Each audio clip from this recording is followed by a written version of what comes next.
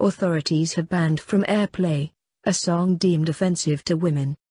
Kenya Film Classification Board blacklisted has, with immediate effect, banned Takataka, a song by Alvin aka Alvindo produced by the Fast Cash music group.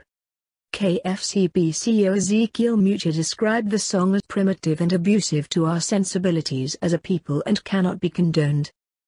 The song Takataka is characterized by crude language that objectifies women and glorifies hurting them as normal reaction to rejection of overtures by men, he said at a press conference held at the board offices in Nairobi Tuesday. He also noted with great concern that the song was never submitted to the board for classification in the first place. Moving forward, the song should not be performed live or broadcasted anywhere within the Republic of Kenya. No DJ should play the song either on a broadcast station or in any entertainment, read part of the statement. The board noted that there have been too many spousal deaths in the recent past and such kind of music and content has encouraged this kind of violence. Mutua pleaded with media houses to have a partnership with Kenyans and to block such music from their own judgment. Some of the artists sing such music to sound controversial and gain following upon which they make money, he noted, saying this is a growing culture of demonic influence. As a result, Alvin has been summoned by the board and given a 2-week ultimatum to appear before the board, failure to which legal action will be taken against him.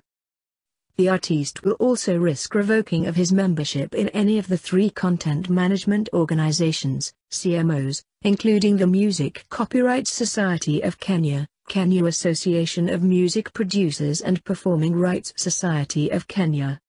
Other than live performers, TV and radio, the restraint is extended to social media platforms as well. The board has instituted the takedown procedures of this song from all online platforms, read the statement.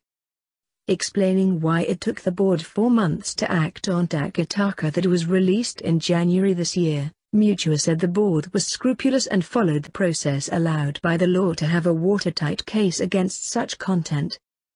The board has urged artists and media houses to create and exhibit content that builds society.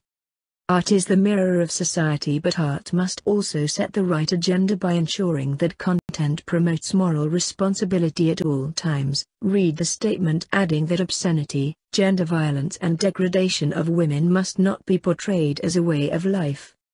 Many spousal killings and violence have been reported, including a man who hacked his girlfriend to death in broad daylight in Eldoret, an act that shocked the nation.